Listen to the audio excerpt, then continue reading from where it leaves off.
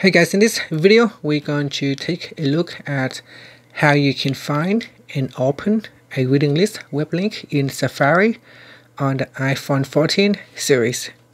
First, let's go back to the home screen by swiping up at the bottom of the screen. And on the home screen, open up the Safari web browser.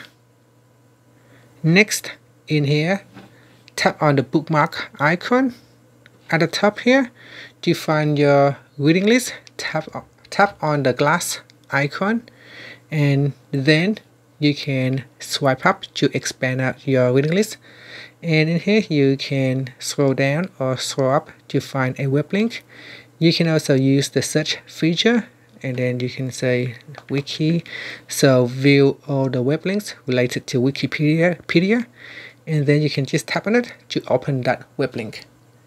And that's it. That is how you can find and open a web link in the reading list in Safari on the iPhone 14 series.